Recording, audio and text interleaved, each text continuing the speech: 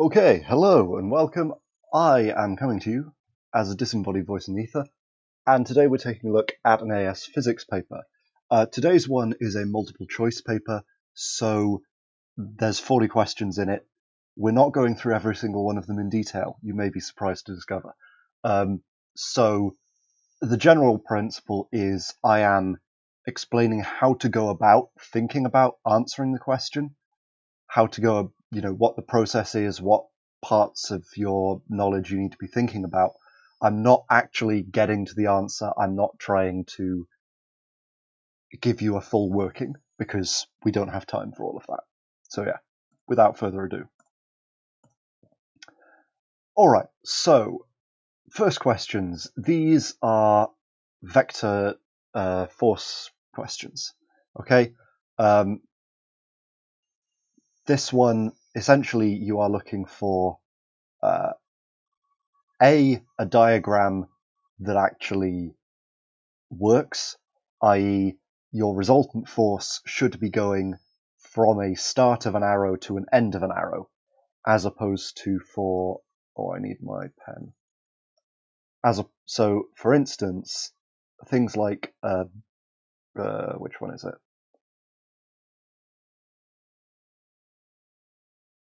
Yes, things like C, where it's going from the end of an arrow to the start of an arrow. It's going the wrong way around. So those ones are the wrong way around. And then also you want arrows that look the same as yours. So yes. Okay. I think that should be decent.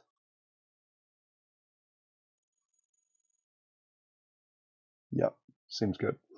Okay. Right, let's move on then. So, which pair do not have the same SI base units? To an extent, you might know this, but otherwise, the best way to go about figuring out SI units, if you don't know them, is to use formulas. So, if you're looking for pressure, for instance, you know that pressure is force divided by area, something like that, right? To work your way back to any quantities that you do know the SI units of, and then combine them using the formulas, multiply, divide, etc. So that's the best way to go about that sort of thing. A lift is supported by two steel cables. The cables extend by 1 millimeter when a mass of 80 kilograms is added. What is the best estimate of the value of the Young modulus? So, Young's modulus is stress stress is Young's modulus times the strain, right? You have the strain, you've got an extension and an original length, or thereabouts.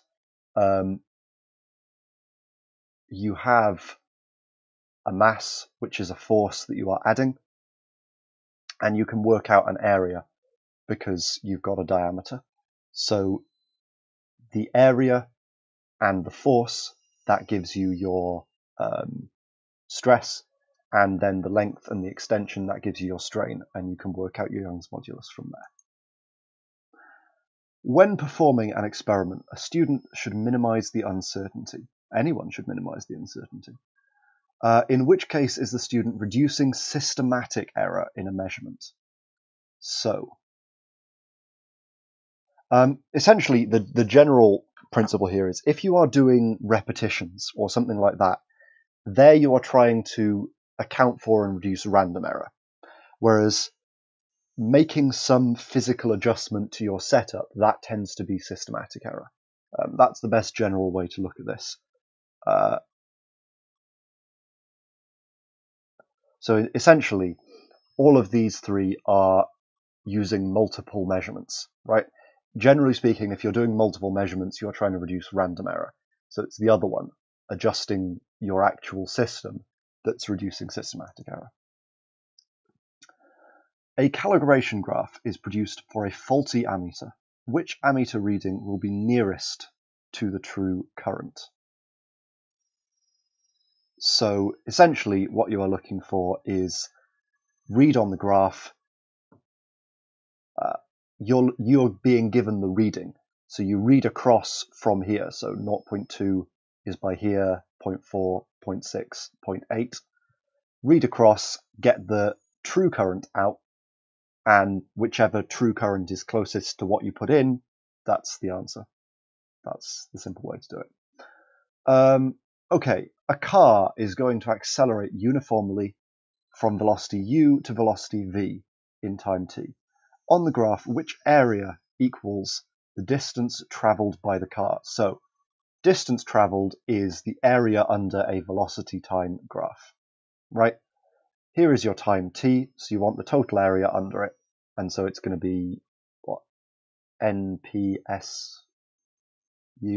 Oh, and then they've sort of split it into various forms, so I think they're splitting it into a rectangular triangle.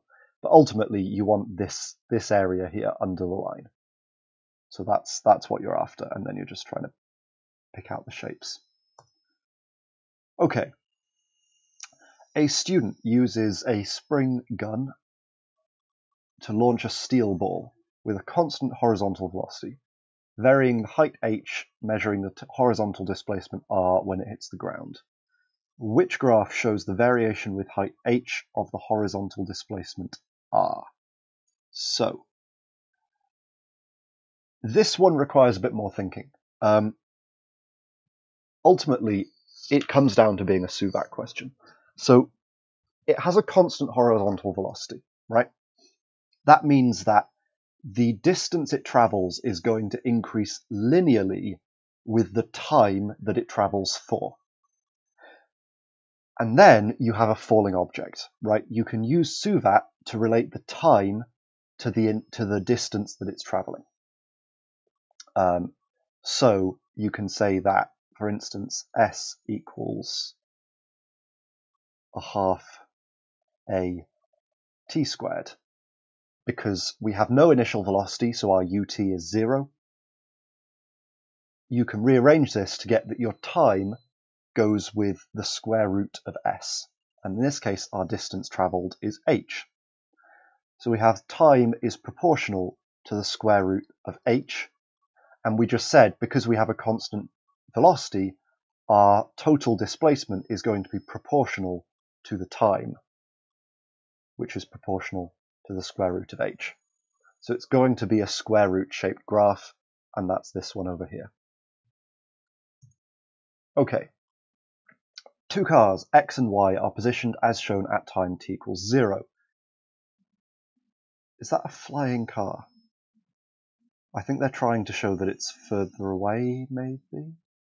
Yes, it's behind. Fair enough. It looks like a flying car to me, but there we go. That's just me. Okay. What is the value of t when x is level with y? So, here, the best way to do this is to set up equations for what is the velocity as a function of time. What is the position as a function of time, right? Position is initial position when you've got a constant velocity plus the velocity times the time it's travelled for. So for x, it's just 30 meters per second times the time. For y, it's 20 meters per second times the time plus the 50 that it started with. When those two are equal, well, that's just an equation for the time. You've got 30t equals 20t plus 50. That's an equation that you can solve. Which statement is correct? This is just a knowledge question. It's a definition. We're not going to go through it. Definition questions we aren't going to talk about because ultimately the mark scheme tells you everything you need to know about them, and unfortunately you just do need to learn it. There is no great deep insight that will help you there. Okay, collisions between elastic spheres. If the collision is perfectly elastic, which equation must be correct? Two spheres collide along the same straight line.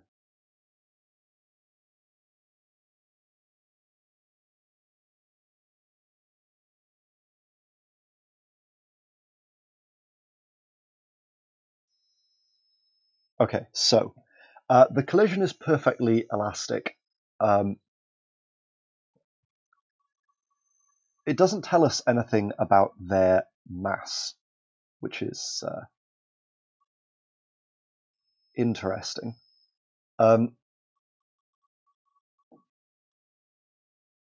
Ultimately, the point that you need is you are conserving the difference in speeds. I think. Right, hang on. Let me find the mark scheme for this, and we will check what they are after.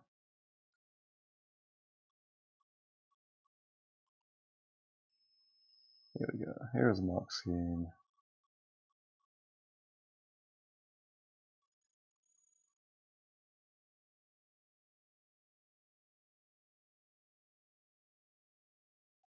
Yeah, so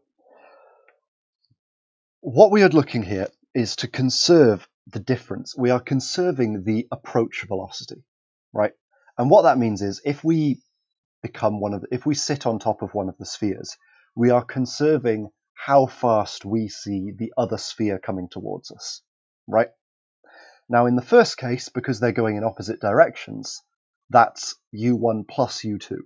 That's the speed they're going towards each other, right? Whereas because they're going in the same direction afterwards, the speed that one is going towards the other is v2 minus v1. And they need to be the same, and so we're looking for the answer D. That's the point we're after there. So ultimately what they're trying to get at is the difference when you have u2 pointing this way compared to v2 pointing that way. All right. The diagram shows a man standing on a platform that is attached to a flexible pipe. Water is pumped through the pipe so that the man and the platform remain at a constant height. That is a very contrived system, but there we go.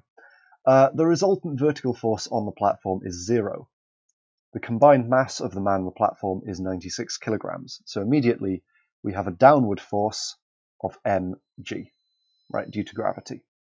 The mass of the water that is discharged vertically downwards from the platform each second is 40 kilograms. What is the speed of the water leaving the platform? So, here what you are looking to use is force is, depending on how you define it, but the rate of change of momentum. Okay? i.e. the force is the amount of momentum changing per second, right? Each second you are moving 40 kilograms of water, so you want the momentum of those 40 kilograms of water, and that will give you the force. That force needs to be equal to the force due to gravity, and that because it's a reaction force pushing up from here where the water is being turned around. So yeah, you want to equate those forces and you can get what the velocity needs to be, because mv is your velocity and that needs to be equal to your force due to gravity. Okay.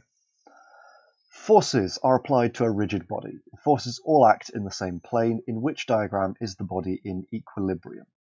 So, all of these, apart from one, have balanced forces in terms of just purely linear, right? Your forces need to have a net force of 0. So that rules out C first of all, because C would be moving up. It's got a total force of F upwards. The rest of them are balanced vertically, so you need to balance your horizontal moments, your moments rather. So at that point, that's what you want to be trying to do, is make sure that around, say, the center, you have balanced moments. And if you do, you will find that A looks pretty good. A solid metal cylinder stands on a horizontal surface as shown. We have a cylinder of area A, height x on a surface. It exerts a pressure P, the acceleration, so force due to gravity, G. Which expression gives the density of the metal cylinder? So, what we are looking to say is our force down is m times g. Our mass, m, is equal to the density times the volume. And our pressure, P, is equal to our force, mg, divided by the area. You can work out V in terms of the area and the height and all that, and then you can put that all into this equation and rearrange it to find rho as the subject, and that will give you one of these. Yeah, that's the best way of looking at that. Okay, a trailer of weight 13 kilonewtons is attached to a cab at X, as shown in the diagram. What is the upward force exerted at X by the cab on the trailer? Oh, so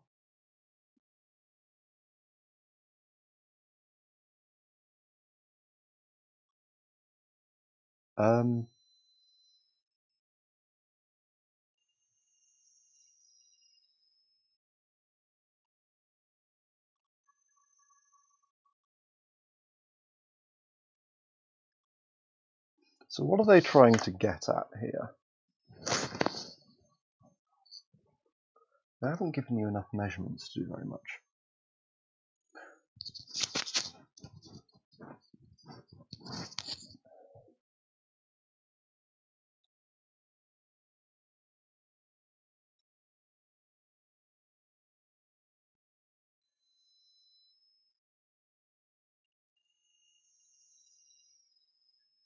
Oh, I'm being stupid. Right, okay, so number one thing, pay close attention to the diagram. The trailer is being held up entirely by X at this end, right? For some reason, I thought that this wheel was attached to the trailer, and I was looking at it going, well, there's no force, so what's going on here? So, don't be an idiot like me. There is your number one lesson. Very useful advice, as ever. So, what you are looking for is to balance moments, right? You need to balance moments, so balance them about this point. You have a clockwise moment of 30 kilonewtons at a distance of 10 meters. You have an anti-clockwise moment of x at a distance of 20 meters. So you have 10 times 30k is equal to x times 20. And that will get you that x is 15 kilonewtons. Right. I feel stupid, but there we go. I always do. It's wonderful. The diameter of a solid metal sphere is measured using a micrometer screw gauge. We have an enlarged shaft of the micrometer. The mass of the sphere is 0.450 grams. What is the density of the metal used to make the sphere? So,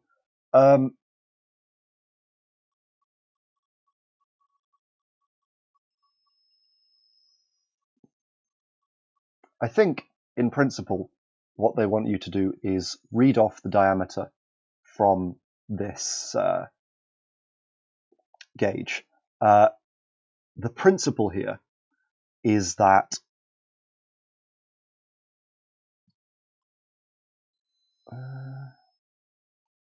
does that look right? It does look right. So the principle here is that this circle runs from 0 to 50, essentially, right? So it gives you your 0.5 increment by here. So you are at 4.5 by here, and you are adding 0.31. So your reading should come out at 4.81, unless I'm much mistaken. Micrometers, because that says up there. That gives you a diameter, which is also a radius if you divide it by 2. Once you've got your measurement, you can work out the volume of your sphere, and mass divided by volume is your density. So there we go. Yeah, also worth remembering that your volume will end up in micrometers, so you want to, or your diameter will be in micrometers. If everything else is in meters, you want to convert that into meters before you do anything else with it. Okay, some gas in a cylinder is supplied with thermal energy Q. The gas does useful work in expanding at constant pressure P from volume V0 to volume Vf. as shown. Which expression gives the efficiency of this change? So, efficiency is going to be your useful work over the total energy in. We have put in Q, so we want to have Q on the bottom. We have got out useful work P delta V, right? Work is P delta V. Delta V is VF minus V0. So P VF minus V0 is our useful work. Q is what we put in. There we go.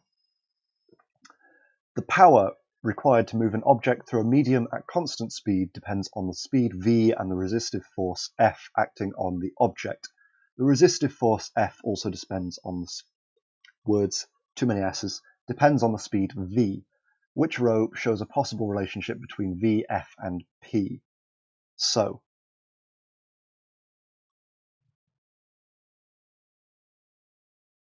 the idea is, if P depends on V and F, then P has to have a higher power of V than F does, right? The idea being that if F is proportional to some function of V and P is proportional to VF, then that's a higher power. We've multiplied it by V extra.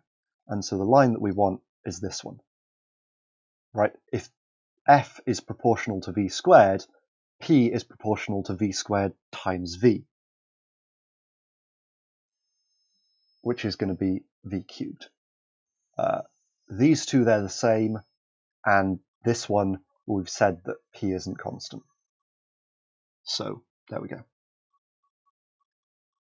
All right. Which amount of energy is not 2,400 joules? So, this is just to put it into a calculator question. Various formulae for energy. You've got power times time, you've got gravitational potential, you've got kinetic energy. You just need to put them in, and one of them won't be 2,400. That's not too awful. A hammer with 10 joules of kinetic energy hits a nail and pushes it 5 millimeters into a plank. The hammer and nail both come to rest after the collision. What is the approximate average force that acts on the nail while it moves through 5 millimeters? So this is work done is equal to force times the distance. In this case, we know the work done because we've used up 10 joules of energy. When we're at rest afterwards, there is no kinetic energy, so all of that energy has been used up. We know the work done, we know the distance, we can get an average force. The average force is just assuming that your force has been the same all the way through. That's what that means. A number of identical springs are joined in arrangements. Which arrangement has the same spring constant as a single spring? So, the answer, unless I'm much mistaken, should be C. Should it? Should it be C? What question are we on? 20. Yes. So, if you put two springs next to each other, that gives you double the spring constant. If you connect them to each other, that gives you half the spring constant. Here, we have half the spring constant added to half the spring constant, which is just the original spring constant. This one's weird. Ignore it. This one's nice. In cases like this, where you've got three simple ones and one weird one, I would argue that the best way to do it is, if you can find one that you know is the right answer, just go with that. And ignore the complicated looking one until you have to do it, which in this case you don't. So ignore it. Makes your life a lot easier. A sample of material is stretched by a tensile force and inelastically expanded. Which area represents the net work done on the sample? So, the net work done is the area inside the curve, right? You can think about this two ways. Either you can know that it's x plus y, or you can think about it as, well, your work done on extending it was this total area, which is x plus y plus z. The work that you regained when it contracted was the area under force extension again, but this time that's just z. So you've got x plus y plus z minus z, which is x plus y. Or you can just know that it's the region inside. But yeah. 22. Two sound waves have frequencies and the speed of sound. What is the difference between the wavelengths? So this is just your standard wave equation, v equals f lambda, for the properties of a wave. V equals f lambda, well, you've got v, you have f for each one, so you can work out lambda and subtract them. Remember to work out the lambdas and then subtract them rather than trying to do it using a change in frequency, because lambda is proportional to 1 over f. So delta lambda is not proportional to delta f, or 1 over delta f. It's proportional to a bit weirder than that. So remember to find your lambdas on their own and then subtract them, and not the other way around. Which electromagnetic waves have wavelengths of this? That's just a definition question. You just need to know that. Which statement concerning a stationary wave is correct? Again, that's just a definition. So yeah, one of those is a definition, the others aren't, so yeah. Continuous water waves are diffracted through a gap in a barrier in a ripple tank. What change will cause the diffraction of the waves to increase? So this is just talking about how does diffraction work, right? You diffract more as your gap gets smaller relative to the wavelength. So the answer should be D. Oh, I'm doing strange things. The answer should be D. Yes, it is. Excellent. A parallel beam of light of wavelength 450 nanometers is incident normally on a diffraction grating with a certain number of lines per millimeter. What is the total number of intensity maxima observed? So you deal with this in terms of your diffraction grating width, I believe. So the key to this question really is turning this into a width. And what you're saying is, well, 1 millimeter has 300 lines in. And so the width of the gap between any two slits is going to be 1 millimeter divided by 300, which will give you a certain number. And then you have n lambda equals d sine theta. Sine theta's maximum is 1, so n max lambda equals d, and you round it down to the nearest whole number, and that will give you one of these. At a guess, the answer is going to be 14, just because those two are close together, so they're trying to see whether you know to round down rather than up. So at a guess, I would say it's C. Let's see if I'm right, without even doing the maths. No, it's D. It's a shame. Fair enough. Maybe it's the other way around, but yeah.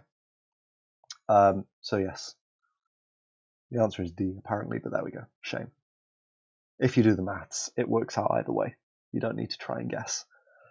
Fringes of separation X are observed on a screen 1 meter from a double slit that is illuminated. So this is just your double slit equation. At which distance from the slits would fringes of the same separation be observed when using blue light? So here, do you have this in your formulae?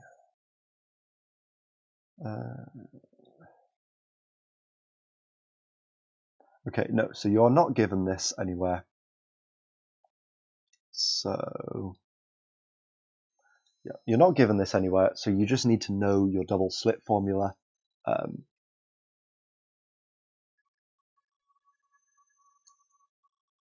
Which apparently I don't off the top of my head, but there we go. That's my mistake, I apologize. You need your double slit formula, and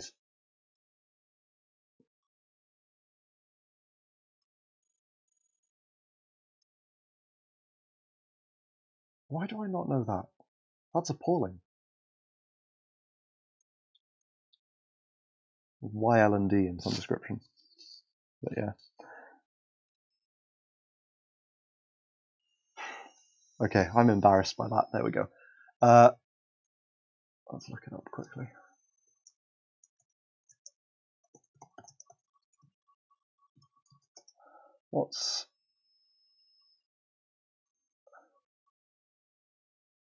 Okay, so formula is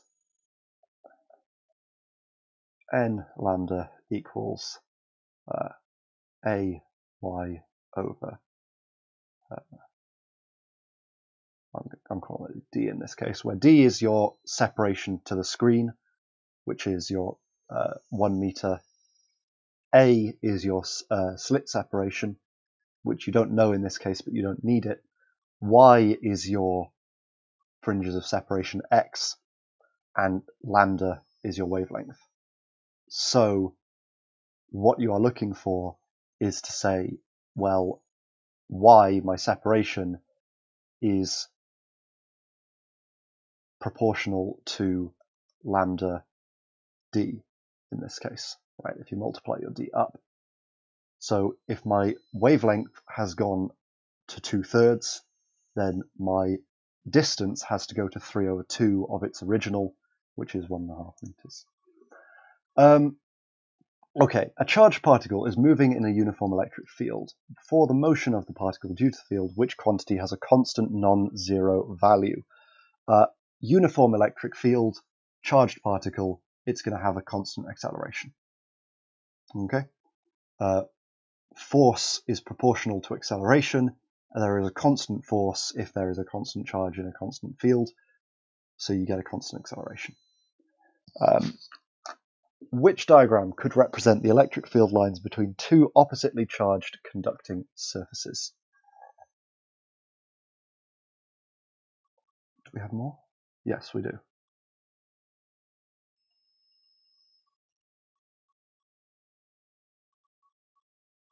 Yeah. Okay, so there are the key point to this is the idea of having conducting surfaces, right? If you have a conducting surface, the field lines are always going to be perpendicular to the surface when they touch it. And the only one that is true for is D. Always the field lines in this are perpendicular where they are touching. And so that's the one that works. All of the others, at least somewhere, they aren't perpendicular to the edge of the conductor. There is a current in a resistor for an unknown time. Which two quantities can be used to calculate the energy dissipated? Okay. So, current, potential difference, resistance, they are all able to give you power. If you don't know time, power cannot give you the total energy. So those are no good. So then you need to do with totals. If you have total charge passing through and the potential difference, well, potential difference is just the energy per unit charge. And so that will give you total energy. Total charge and the resistance doesn't work. Oh, my apologies. Okay. Two copper wires of equal length are connected in parallel. Potential difference is applied across the ends of this parallel arrangement. Wire S has a diameter of 3 mm, wire T has a diameter of 1.5 mm. What is the value of the ratio current?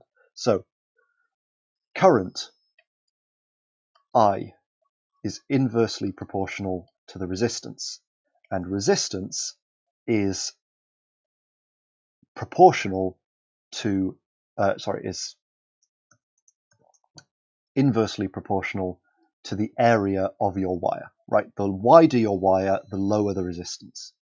And lastly, area is proportional to the diameter squared. Putting all those back in, you can get that your current is going to be proportional to your diameter squared, and then put in your ratio. Because your ratio of diameters is just 2. Okay, a 100 ohm resistor conducts a current with changing direction and magnitude, as shown. What is the mean power dissipated in the resistor? So, The way to do this is to recognize what is the repeating segment. And the repeating segment is this bit, going from here to here, realistically. I'm just terrible at drawing accurately. So that is our repeating segment. We have a total time of 2 milliseconds, and we have an average current, right? Now, the important thing to note is that your power dissipated, P equals I squared R. So you are going to dissipate power in both of these. The negative doesn't really make any difference because when you square it, they're both positive. So you've got power of 4 times R up here and 1 times R down here. 2 squared is 4, minus 1 squared is 1. Both of those for 1 millisecond. And then that's the total energy, right? So power times the time that your power was going on for, that gives you the total energy. You've dissipated that over 2 milliseconds, so divide that by 2. It's essentially a weighted average, right? It's this power times 1 plus this power times 1 over the total, which is 2. And that will give you a total power, or an average power rather. So yeah. You would obviously get the same answer if you did it over, 3 repetitions or something, but make your life easier. Which graph shows the current voltage characteristic of a filament lamp? That is just something that you need to know. In the circuit shown, X is a variable resistor whose resistance can be changed from 5 to 500, quite an impressive range. The EMF of the battery is 12 volts. It has negligible internal resistance. What is the maximum range of values of potential difference across the output? So, essentially, all you want to do here is, this is a potential divider circuit, right? You're going to get the same fraction of 12 volts as you have fraction of the total resistance, so just put in the minimum and maximum values and get out the answers, right? So you have 5 over 5 plus 40 and 500 over 500 plus 40 times your 12 volts. That gives you your output voltage, and that gives you your answers. Okay, there is a current from P to R in the resistor network shown. Excellent. The potential difference between P and Q is 3 volts.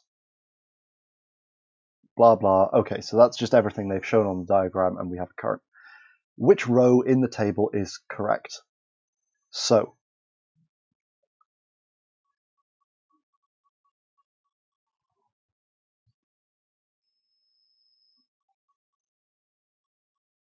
the simplest way to look at this is to do your sums. If you have if you call this one 0, you can effectively go through and add up, right? So that puts Q at 3 and S at 5.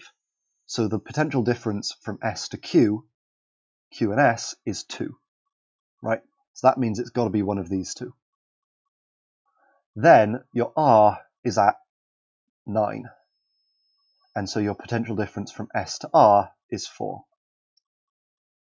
Because again, we've just added 6 to 3. Just go through like that, adding them up and getting your differences. It's nice and simple. Okay, cool. 2 resistors of resistance R1 and R2 are connected in parallel. What is the combined resistance between X and Y? Okay, this is just nice and simple. This is your definition of resistances in parallel, except that you need to do your rearranging slightly, right? Usually you have 1 over RT is 1 over R1 plus 1 over R2, and now you just need to rearrange it and make it into a nice form, but that's nice and easy. A voltmeter is used to monitor the operation of an electric motor. The motor speed is controlled by a variable resistor. Okay, what is the question? In which circuit is the voltmeter reading proportional to the current in the motor? Interesting. Okay.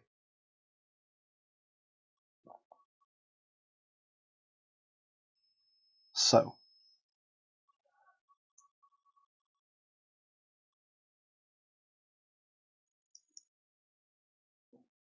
what we can say is, I think we are assuming here that our motor doesn't actually have any resistance, right?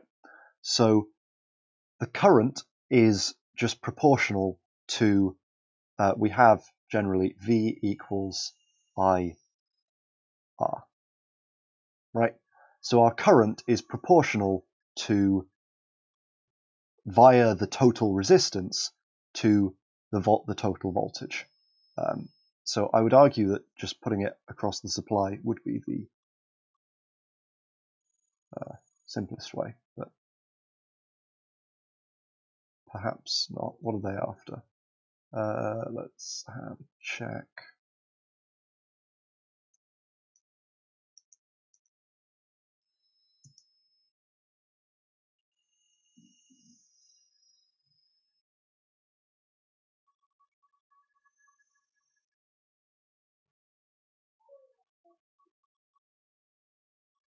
Oh, okay, right.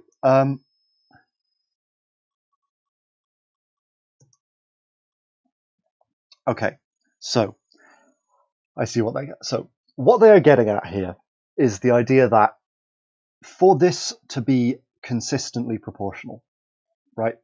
The current in the motor is the current in the whole circuit, right? You have a series circuit. There's no parallel here. So your current in the motor is just the general current, right? V equals IR. This is only proportional if the resistance is constant. And the only component in this circuit with a constant resistance is our constant resistor. And so we want to put our voltmeter over our constant resistor. The variable resistor, well, that's variable. The total resistance, well, that's varying with the variable resistor. This is varying with the variable resistor. So it's only this one where the R is constant. All right, that's what they're trying to get at here. So yeah. Okay, cool. Which statement describes beta decay in terms of a simple quark model? So the idea here is, what are protons? So we know that I suspect that most of you remember that beta minus is just regular electron decay. That turns a neutron into a proton, right? Now, a neutron is up, down, down. A proton is up, up, down. So we've gone from down to up. Down to up emits an electron because beta minus. There you go. Which word equation? Also beta plus decay. Now we're going the other way. We are turning a proton into a neutron. Beta plus is a positron. So we're going proton to neutron plus positron. Positron. A positron is an antiparticle. And so we need a particle to make up for it. So we need a positron plus an electron neutrino. So here we have an antiparticle and a particle, so we've conserved our particle number. That's the idea here. Last question, which statement about the alpha particle scattering experiment provides evidence for the existence of the nucleus? This is just learning. The idea, the main one is a tiny proportion of the alpha particles are deflected through large angles, right? Tiny proportion meaning that we have a small, dense nucleus. That's the key idea. So it's this one, right? Yeah. Okay, cool. So that has been the physics paper. Hopefully this was helpful to you, and I will see you next time. Goodbye.